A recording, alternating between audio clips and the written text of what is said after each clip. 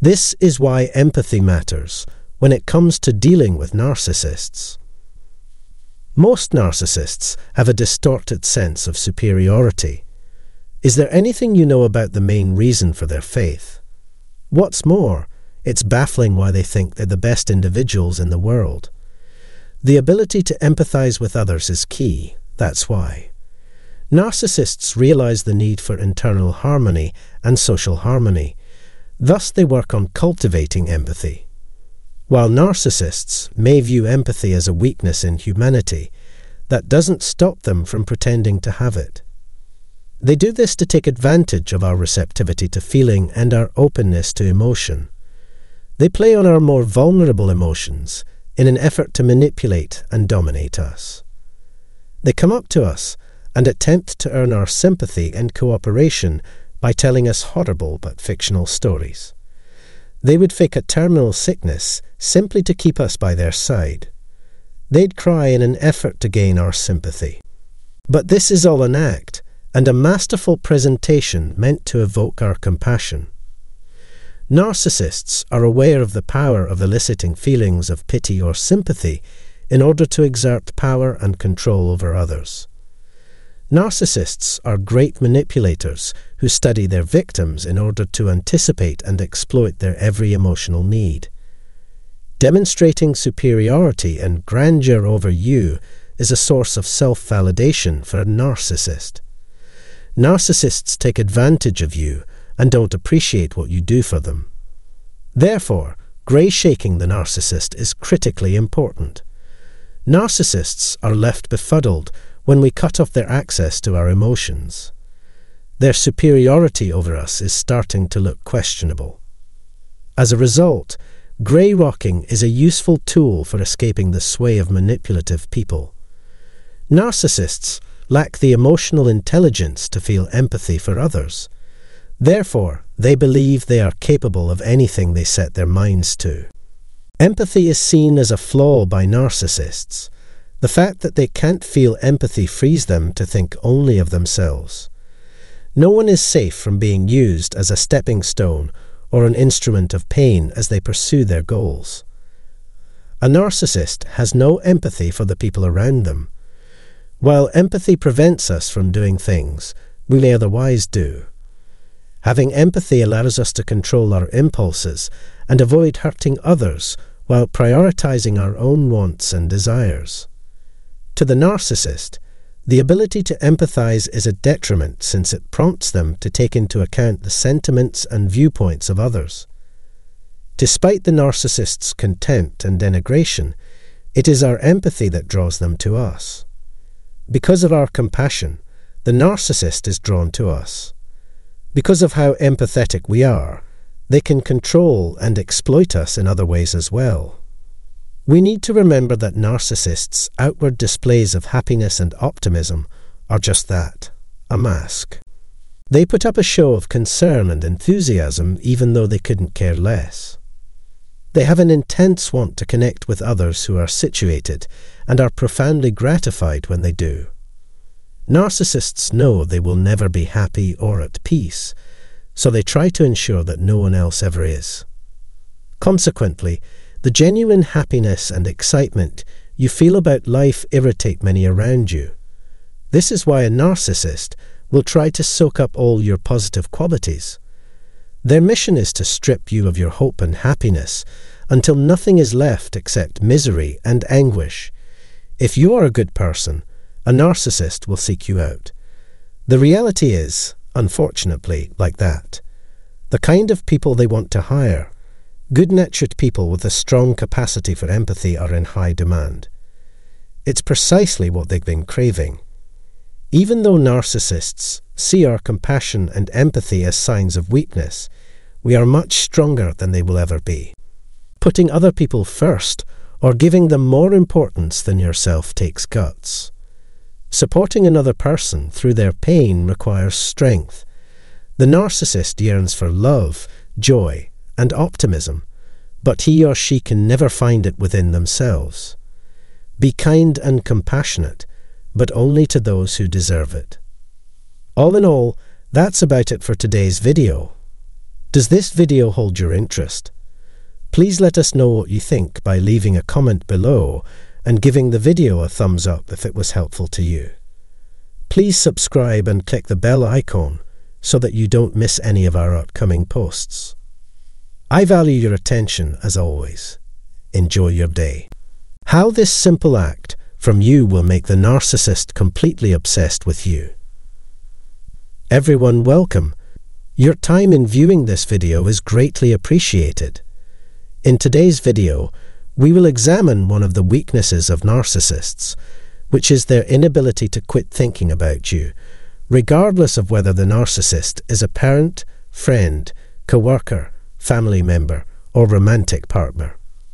Narcissists are emotionally cruel and manipulative because their ego is everything to them. Narcissists may resort to negative reinforcements as a form of punishment if they see that someone is attempting to overtake their superior status or is failing to provide them with sufficient acknowledgement. For the narcissist, boosting their own inflated sense of self sometimes means demeaning others. To elevate themselves, narcissists may resort to minimizing others, talking down to them, giving them backhanded compliments, or passing harsh judgment on others around them. First, I'd want to say that narcissists are the ones that typically leave other people with unresolved pain. Their victims are left in a state of anxiety and immobility, unable to stop thinking about the narcissist, the relationship, or what went wrong. Victims of narcissistic abuse may find it challenging and time-consuming to break free of the narcissist's mental hold on them.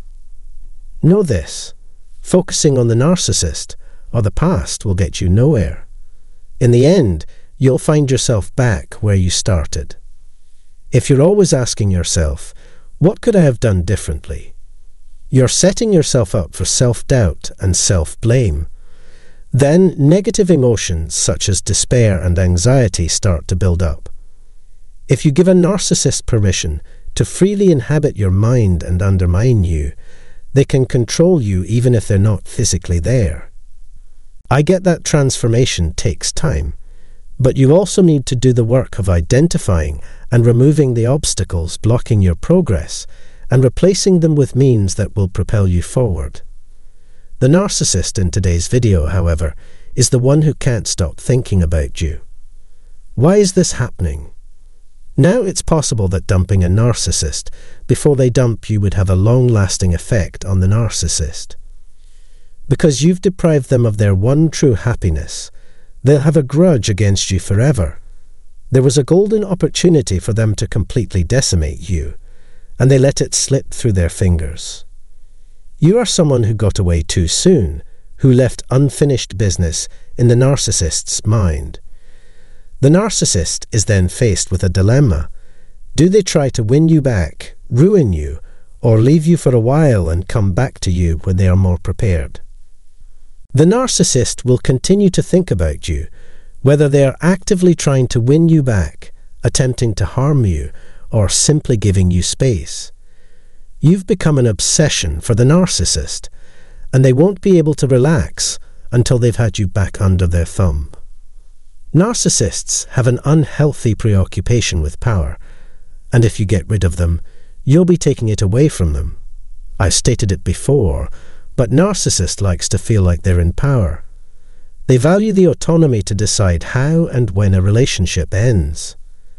The narcissist could care less about what you want or whether they injure you in the process. In fact, the more broken and hurt you are, the better for the narcissist. The plan is for the narcissist to end the relationship when they realize it's for their own good. They would have been idealistic if they hadn't stolen everything they could and left you when you were at your lowest. If things don't go as planned, the narcissist will not let you off the hook. Because of the gravity of the situation, it is essential that no contact be made. When you have completely severed all ties to the narcissist and blocked them wherever online, you have achieved zero contact. This will bring narcissists into devastation. It's the only way to avoid getting caught in the chaos that will ensue otherwise. If the narcissist initiates the breakup, it's because they've accepted that they can no longer manipulate you. As a result, the narcissist will react, and if you continue to associate with the same people or allow the narcissist continued access to you, everything they do will be designed to provoke an emotional response from you. This is true even if they put up a brave front and seem like everything is wonderful. The narcissist wants to make you feel something, anything, angry or sad. Narcissists want us to feel bad and indirectly try to hurt us with their activities by ensuring we see them or hear about what they are up to. Therefore, it is important to learn to be unbothered by or emotionally detached from them if no contact is not an option. Therefore, when taking the no analysis first posture, it is essential to either refrain from physical contact altogether or keep an emotional distance. When the narcissist is preoccupied with their own dilemma because of you, they will make you the focus of attention and force them to hold all future supplies to the same standard as you. If the narcissist thinks about you, it will cause irritation, wrath, or even urinating. It is also futile that providing the narcissist with an explanation for why you're breaking up with them won't make any difference. They will never accept responsibility, and no explanation will ever be adequate in their eyes. They want you back so they can discard you when the time comes, because they believe authority belongs only to them. Dominance is at the heart of the problem. If you want to leave an impact on a narcissist, be the one to throw them away first. Because they can't stop thinking about you, the narcissist will spend time agonizing about what they should have done. The narcissist will always hold you up as the pinnacle of perfection. Unfortunately, the topic for today has come to an end. Sincerely, I hope this has been informative. I value your time and attention, so if you enjoyed this video, please subscribe and activate the notification bell to be notified of more like this. Thank you for watching. Narcissists will leave you alone when they know they have lost you. I'm delighted you could make it today. Thanks a ton for taking the time to check out this video. Today, I'd want to talk about the behaviors a narcissist displays after they've abandoned you. To what end do they evaluate whether you're still useful for them or not? To what extent do they rely on these methods to determine which target they will go to next? But narcissists can't help but feel good about themselves when they get compliments from others. Sometimes, though, the narcissist may fail to take control of someone fully, and if you're one of those fortunate few, you may notice that narcissists will slowly pull away from you. Narcissists think that they will not be able to get you again, that's why. As I said many times, the best way to avoid narcissism is to cut off all of their resources. Narcissists are notoriously bad at maintaining relationships when there is nothing more for them to gain. Since narcissists don't waste time on people who aren't interested in them or don't care about them, they'd rapidly grow uninterested in others. Narcissists are very careful with how they use their time and resources. So if you're not providing the narcissist with what they need to keep going, you're a burden, and the narcissist doesn't want you around anymore. Narcissists are emotionally manipulative people who are obsessed with gaining power and influence. This person gets a lot of narcissistic supply when they pull your strings and take you on an emotional roller coaster. They feel superior because they know they can make you laugh, cry, fall, stand, and laugh again. The more skillful they are at manipulating you into keeping them around, the more likely they will succeed in eliciting tears, shouts, despair, remorse, and depression. This gives them confidence that they can keep teasing you. In the end, it comes down to having control. To satisfy their egotistical needs, narcissists resort to manipulating others emotionally. They like the idea that they can manage our mindset, behavior, and way of life. It seems they always know what to say and do to get a rise out of you.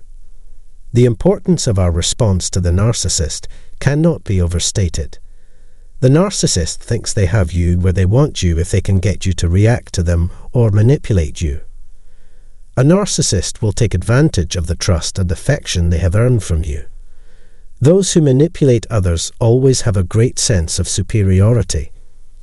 All that a narcissist wants from you is for you to feel a certain way. Now that you know a narcissist is your enemy, you must learn to control your feelings. Do not expect the narcissist to take responsibility for their actions. On the other hand, narcissists are at a loss when they can no longer read our reactions or interpret our intentions. I can only imagine how frustrating it is for them to be around us constantly and find nothing to latch on to. Narcissists are incapable of manipulation or deception, since doing so causes them severe discomfort. Anyone who causes a narcissist discomfort is instantly perceived as an insult and must be removed. Perhaps the narcissists will move on or remove themselves. A narcissist may not take instant vengeance, but they will never forget or forgive. This means they will continue to look for opportunities to take advantage of you in the future. However, there are times when the narcissist only wants to get rid of you, regardless of the means necessary. Who the narcissist is, how important you are to them, and how deeply you've wounded their ego are all variables. Narcissists are selective about the battles they choose to fight, and the ones they decide can wait. In my limited experience, I've noticed that narcissists are more sensitive to criticism from those they once held sway over, but now don't. It would be excellent if everyone could learn to recognize narcissists fast and begin employing the grey rocking technique right away, as exposing one's emotions around them is one of the worst mistakes one can make. Narcissists place a high value on our emotional reactions in determining whether or not they are winning. I've heard of people who faked certain feelings to trick a narcissist into thinking that they, the narcissist, are the one in charge to get an advantage. This usually backfires. On the other hand, understanding their methods to play on our emotions will give us an advantage. But that's a story for another time. You have to learn to keep your emotions in check and show the narcissist only the version of you that you want them to see. However, it's best to just grey rock a narcissist, as they'll rapidly grow miserable in your company if they feel unappreciated. In my experience, the best thing to deal with a narcissist is by not doing anything at all. Stay non-reactive. That includes every one of you. You can still manage how you feel and act, regardless of whether or not the narcissist you've dated in the past thinks they have total power over you. When you turn off the emotional tap, perhaps it stays off for good. As soon as the narcissist decides you are no longer valuable to them, you will feel it. If they had you before, they probably know just how to push your buttons to get what they want. For some time, they won't believe you've completed the task. But once they realize you are onto them, they will cease harassing you. A major defeat in their eyes is that they can no longer manipulate you. You have broken free of the emotional control of that individual or group. Narcissists will want to get rid of you or, at the very least, ignore you if they are no longer able to control you.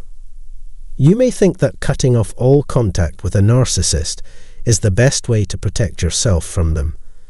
And while that may be true for the person who has chosen to do so, keep in mind that the narcissist still considers you to be their property because they believe they can maintain some measure of control over you even if you don't communicate with them.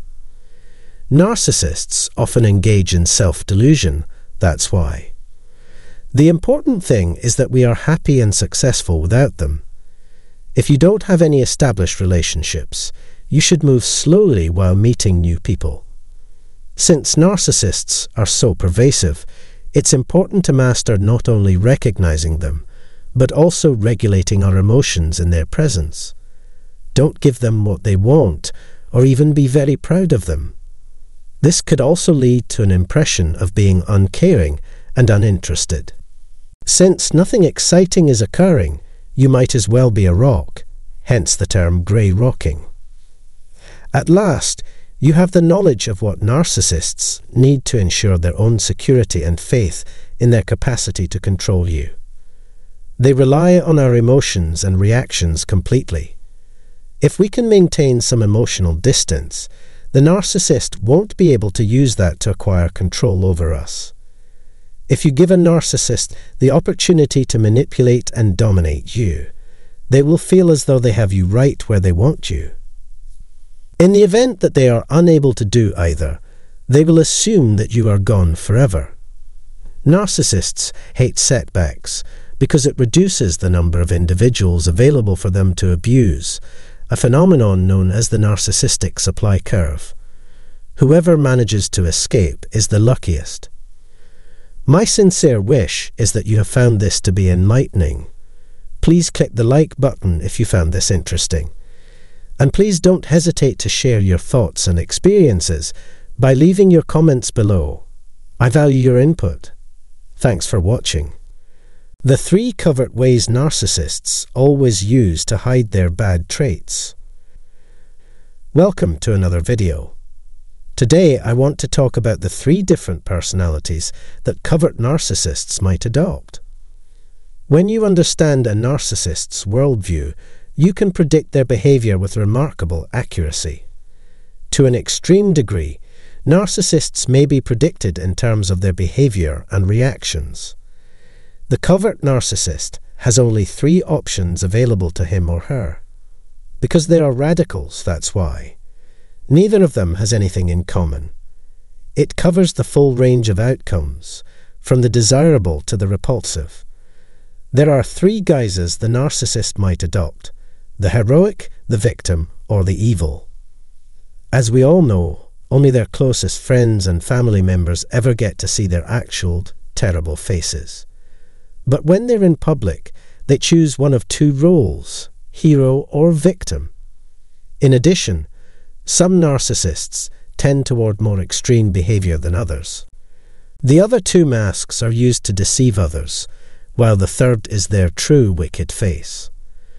Narcissists often have a handy face of the victim they can use to make themselves feel better about their own behavior, so let's examine that first. Nonetheless, some narcissists may develop a more permanent version of this face. People who are narcissists in this sense are individuals who, no matter how poor their health or their situation, never stop trying to prove their worth to the world, those who are physically or mentally unable to do so.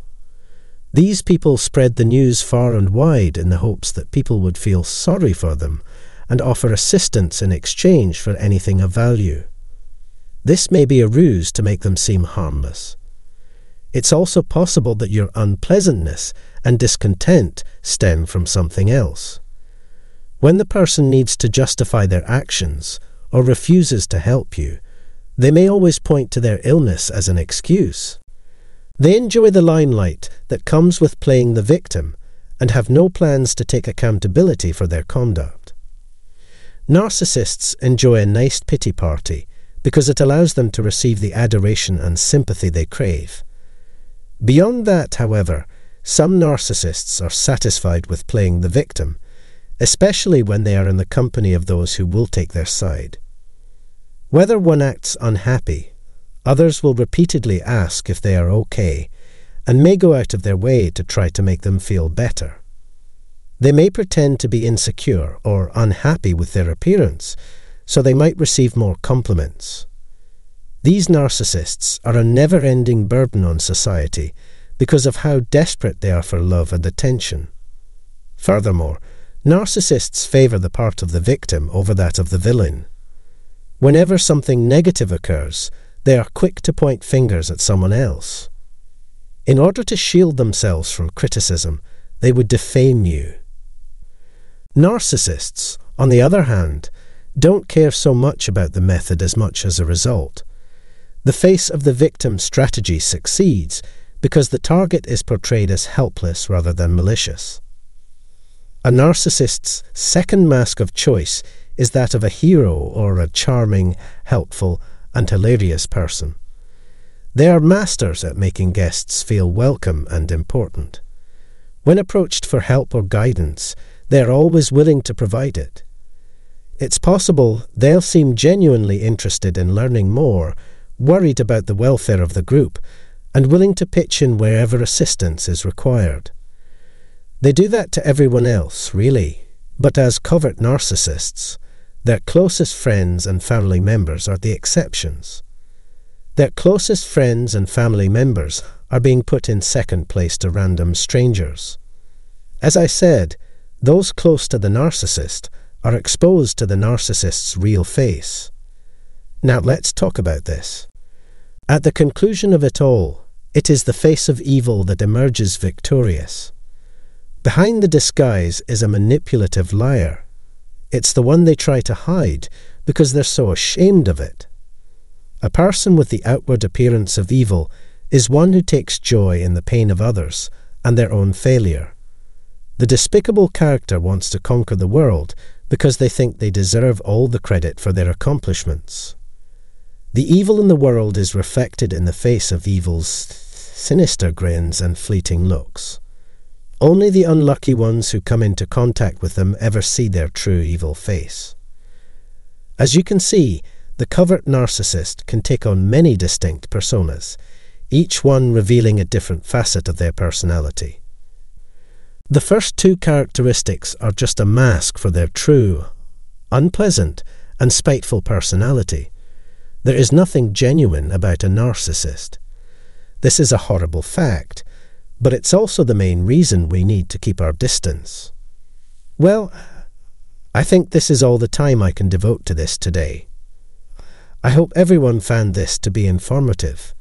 If yes, please click the like button to show that you appreciate my work. In the comment section down below, I'd like you to tell me what you're thinking. I hope you all have a fantastic week. Thanks. When the narcissist has no one to depend on, this is what happens. Please allow me to say hello, and I appreciate your presence here. I appreciate all of you who have stuck with me for this long, so let's get to the point. To illustrate, I'd want to talk about what happens in the mind of narcissists when they're alone.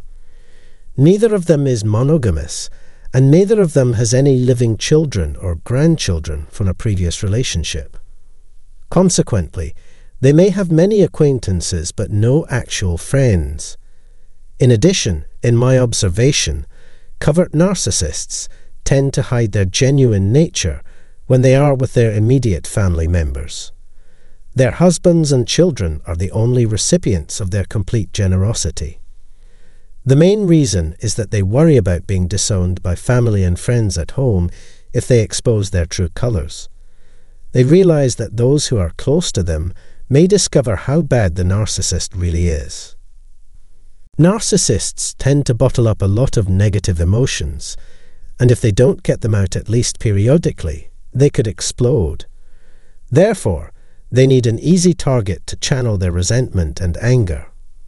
A grandiose narcissist can be just as toxic in close relationships as they are in the outside world. A covert narcissist, however, is limited in both the time and people to whom they can express their hatred and hostility. Aside from that, they mask everything with a beautiful facade. As a result, they go to great lengths to convince their prey to enter into a monogamous relationship, preferably marriage. They need someone they can be cold and brutal in private or in their safe area without fear of repercussions. The problem arises when they don't have anybody to take their aggression out on right away, and we have to wonder how they cope. It's difficult to tell where you stand with covert narcissists, since they put on a pleasant facade for everyone else's sake. Due to the importance the covert narcissist places on their own image and reputation, all they want is to be depicted as the hero, or if not, the act as the victim, never as the villain or the instigator. They put on a happy face even if they're miserable. The covert narcissist is in a tough spot when they are fully alone. They don't have somebody they can rely on or a reliable connection to in times of need. Since they have nothing else to liven up their days, they create drama wherever they can, be it at work, in their church, or among friends and family.